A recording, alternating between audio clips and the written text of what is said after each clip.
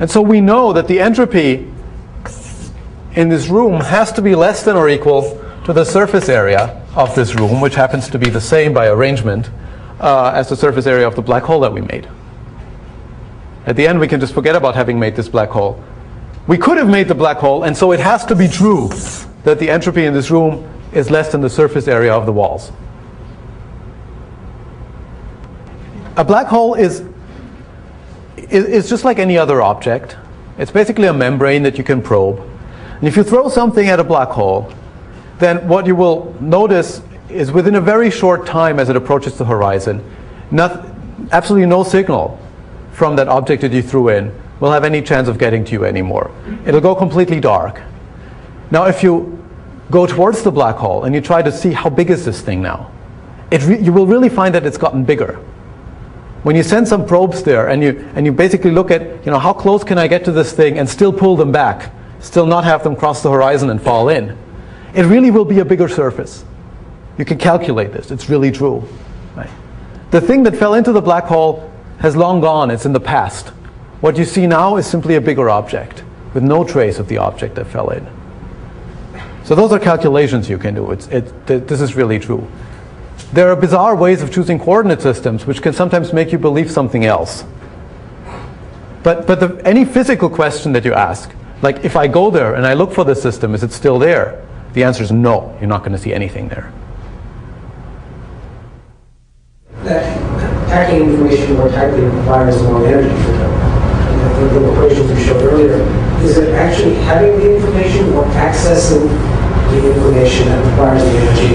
It seems that having large amounts of information simply sitting there but not being used would not require energy at all. That's the writing or reading that requires energy. That would be large. So that's not right, because having the information means that you've made some features in your fields, for example, that are very sharp, where you make say the electromagnetic field change over very short distances by a lot. Okay, and to do that, you had to put in some energy in the first place. The writing process. So it's already the writing process, yeah. Yeah. But simply once the writing is done, then it can sit there for an arbitrary long time and not exchange energy. If you haven't exceeded your energy max, yeah, and made a black hole. If I take this room and I have information to start with about 10 to the 28 molecules, and which way is this one moving and that one and the other one, right? That's a lot of information. And in the end, you're left with 3 numbers. Forget the 3 numbers. Compared to 10 to the 28, that's nothing, right? So it's true there's a tiny little bit left, but that's not enough. Even if just a few numbers went missing, we'd already have a conflict with the second law. But almost all of them go missing. So the Planck constant is not a length. So the relation that I wrote down is, it tells you the relation between the energy of a feature and its size. Sorry, I mean Planck length. Then the Planck, yeah. So the fact that you can't make features smaller than a Planck length is true, but it's not a strong enough statement compared to what I've been telling you. So for example, if you just try to make one feature, if you try to encode one bit of information, you could get it to be as small as about 1 Planck length. And if you tried smaller, you would instead be making a Planck-sized black hole, a tiny little black hole. But if you have many bits of information, then the point at which things start collapsing into a actually much bigger black hole is already at a lower density. Okay. That's because the mass of a black hole goes in proportion to its radius, not its radius cubed. So actually larger and larger black holes have lower and lower density that you require to make them. Okay. So if you have a lot of information, like the amount of information we have in this room, I couldn't even pack all of that to a density of 1 bit per Planck length. It will collapse earlier. Maybe I should continue.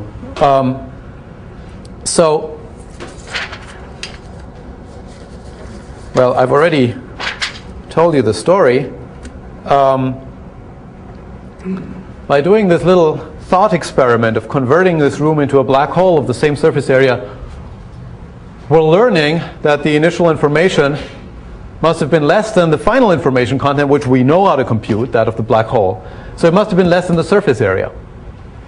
And so this is the sense in which in which the world can be thought of as a hologram. I'm guaranteed that I can completely specify the state that this room is in, down to the smallest detail you can imagine, by writing little letters, even just ones and zeros, on the walls of this room at a density of about 1 per Planck area. 1 per such tile of length, 10 to the minus 33 centimeters. That should be enough. Okay. That should tell you all that there is to say about physics in this room. And the funny thing about this conclusion is that we assume nothing in order to get to this conclusion. We assume nothing about what the degrees of freedom are that are actually fundamental to nature. We didn't assume that there are quarks or strings or whatnot. We just said there can be more of them than is allowed by black hole physics. So we're learning something very deep about nature from a very simple argument. That's something quite beautiful. We're also learning something that's a little counterintuitive. You would have expected that if I scale up the length of each of the 3 directions in this room, if I make it twice as wide, twice as high, twice as deep, that I should get 8 times as much information as the maximum information content. The volume is multiplied by 8. Instead, what I'm learning here is that I only get 4 times as much. The area grows only like the square of the characteristic length. Okay. So somehow the world isn't as local as we might have thought it was. No, you would think that the information in the room should be proportional to the volume simply because it looks like I can change a molecule, its direction over here in the room. It shouldn't affect anything that goes on over there. I should be able to write my letters completely independently at each point in space. What we're learning here is that at some deeper level, once effects of gravity become very important, that's no longer true. The only reason why it seemed true to us is that we don't operate in an environment that's close to complete gravitational collapse. We're really, really, really far away from that. It seems to us obvious that the world is local for the same reason that it seemed to us obvious that space-time doesn't bend before Einstein told us that it does. Right. It's not in our regime of everyday experience. But apparently it must be true if we are to make sense of quantum gravity. Now, the deeper reason to see why it's true, that's very hard to see, right? When we actually check if this is true, come up with an example, calculate how much is the information in this or that system, compare it to its surface area. You can do that calculation over and over and over again. For many different systems, you always find the information that you had there is less than the surface area, if you take into account gravity properly. If you make sure that you haven't packed more density into the region than is allowed by the laws of gravity, than is allowed if we don't want to collapse to a black hole. So you can check many different examples, and the way that it works out is really quirky. It seems to be a bit different in each example. There's always some effect in that combines gravity and quantum mechanics that prevents you from putting too much information there. So this is very similar to how we understood the equivalence between gravitational and inertial mass before Einstein found the theory of general relativity. It seemed like a coincidental thing almost. Okay. And once he found the theory that underlies it, it became obvious. What we're looking for is a theory that makes it obvious to start with, that the number of degrees of freedom in nature has something to do with the area of surfaces and not with the volume. In some special instances, string theory has already succeeded in doing that in a very beautiful way. But this seems to be a pattern that goes far beyond the relatively simple spacetimes that we can currently study in string theory. So it may help us to move further. Now, what I've told you so far is a story where I've at least motivated this by some kind of Gedanken experiment, by using the second law. But in fact, the pattern that information content is related to surface areas is far, far more general than I had any right to assume based on this well, kind of very hand-waving argument I gave you. Okay, and that's where your question comes in. What if I actually follow something into a black hole So I've cranked up the mass of this room very much, and now it's collapsing. And from the outside, it is a black hole. Nothing comes out anymore. It's just this region of space-time hidden away from us by this one-way membrane. But what if I jump in with the room? Or in other words, I just stay in the room as it collapses. Well, now what I'm seeing is that there's a fixed amount of information, presumably. Information can't decrease, which is getting squeezed more and more. Gravitational collapse looks like this. You basically get squeezed into zero volume. It's very simple. Okay. So we have a fixed amount of information that's collapsing into zero volume. It now looks like this statement is simply obviously untrue. The surface area of a collapsing room, if you just look at the walls, is going to go to zero. Its entropy content can't possibly go to zero. It can't become less complex as it goes to smaller values. That's the problem that I was worried about. I was worried about whether statements like this can make sense as apparently deep principles about quantum gravity if they look like they're simply untrue, especially in situations where gravity is extremely important, like inside a black hole. That would be a bad principle for quantum gravity if you can't make sense of it when gravity is strong. Okay. But it turns out you can make sense of it. You can invent a more precise statement relating area to area of space-time surfaces to adjacent space-time regions where you look at the entropy of the matter that's living there. That reduces to these statements that I've just kept giving you for situations where you haven't yet collapsed to a black hole.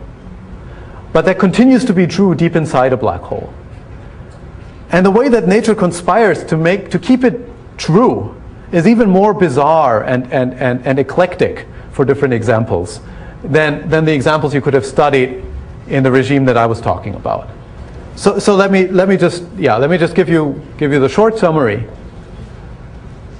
What we've learned is that this pattern is more general than what I was able to present in this talk. To describe exactly what this pattern looks like, I would have to be more technical than I want to be in a talk like this. But the basic idea is very simple. You take a surface area, any surface, it doesn't even have to be a closed one like the wall of this room, and you look at light rays that emanate orthogonally away from the surface area. Imagine the walls of this room were lined with little laser guns, and they send light rays towards the center. And you look at what all these light rays see before they intersect. And that's what you count as the information content that you're going to compare to the initial area. Okay. Now, if we're just all sitting peacefully in this room with no gravitational collapse, that's exactly the same statement that I was making all along. The light rays simply see what's in the room, and that's what you count. Okay. But if the room is headed towards a singularity deep inside the black hole, for collapsing very rapidly, what actually happens is that the light rays that emanate from the surface area, which might now be very much smaller already because the room has collapsed, might be dangerously small, smaller than the total information content of the room. Those light rays don't have enough time left anymore to get all the way towards the center of the room before space and time and everything ends in this horrible singularity deep inside the black hole. Those light rays are just going to barely be able to scratch the surface of the room, and then boom, everything is over. Okay. This is something you can calculate. You don't have to believe me. Okay. And there are many other examples like that. If you just work it out explicitly, somehow the light rays, if you work with light rays relating information to areas, then you really have a completely general pattern that you can't understand just from the point of view of black holes, little thought experiments like this. It's a very overarching, mysterious pattern that I don't think we have even scratched the surface off in terms of understanding this from a deeper point of view. And I think once we have a proper quantum theory of gravity, it's going to make this pattern seem completely obvious, while until then it'll remain quite mysterious. Thank you.